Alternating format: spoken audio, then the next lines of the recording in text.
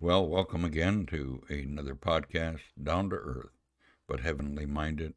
And I'm your host, Irv Rish. And today I have a story for you again. And that story is about a train wreck. But the title of the story is The Six Man Story.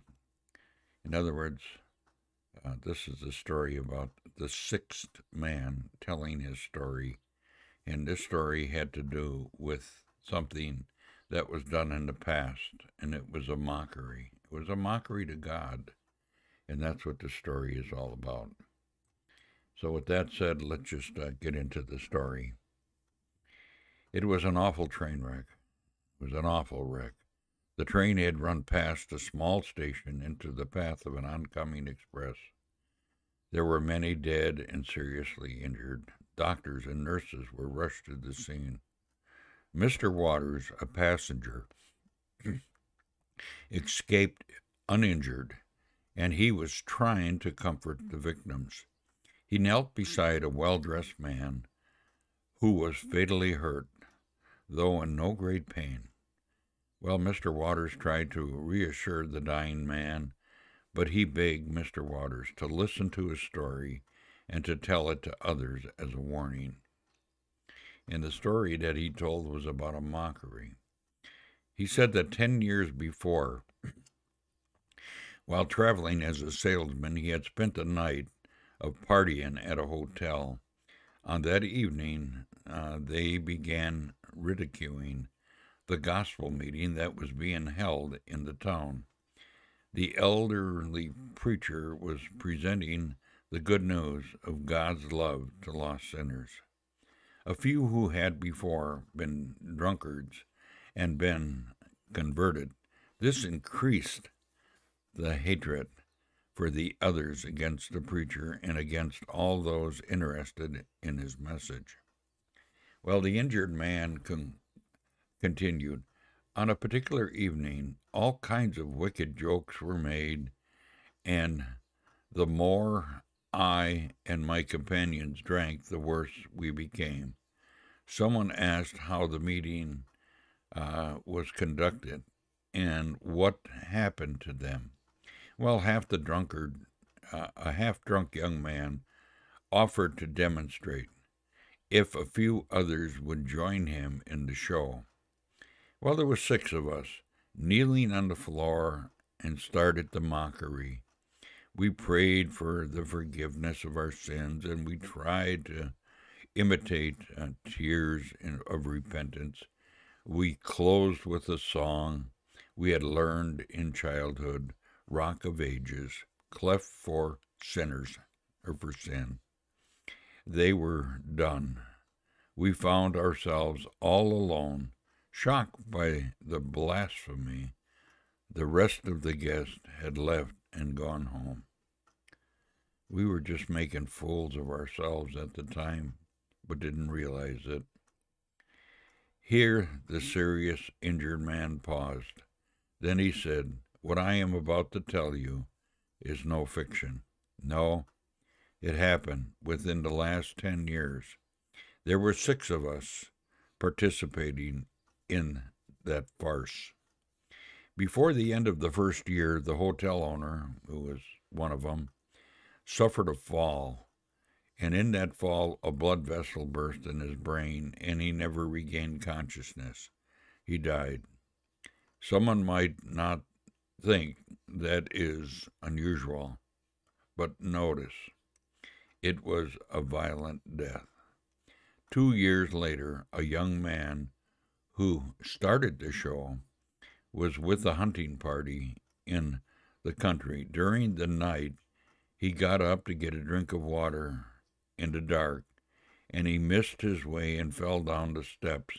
He broke his neck and died 2 days later. The third to go was Tom, who had been a leader of the mockery. He fell down his own cellar steps and died.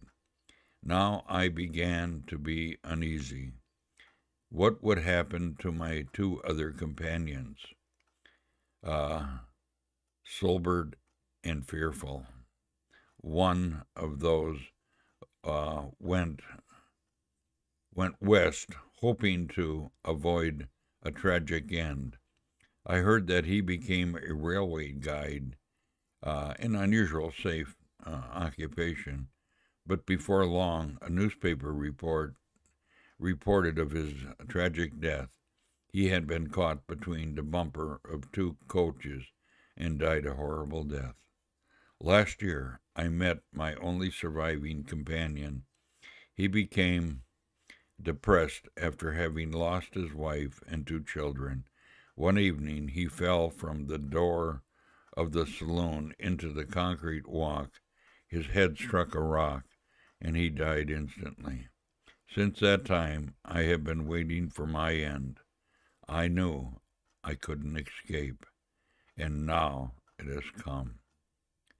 And the truth of the matter is, God is not mocked. In less than 10 years, all 6 who took part in that mockery died violent deaths. Apparently, not one of them had repented and turned to God. What a solemn voice. How true are the words of Scripture. It is a fearful thing to fall in the hands of an angry God, an angry living God. Hebrews 10:31. You know, the judgment only affects the body of those mockers, but how about the souls passing into eternity unforgiven? They must appear before the great white throne judgment to receive the awful sentence of God's just judgment. Well, because a sentence against an evil work is not executed speedily, therefore the heart of the Son of Man is fully set to do them evil. Ecclesiastes 8:11. Be not deceived. God is not mocked. For so whatever a man soweth, that shall he reap. You know, we just can't mock God. And if you do, things bad might happen. In fact, things will happen.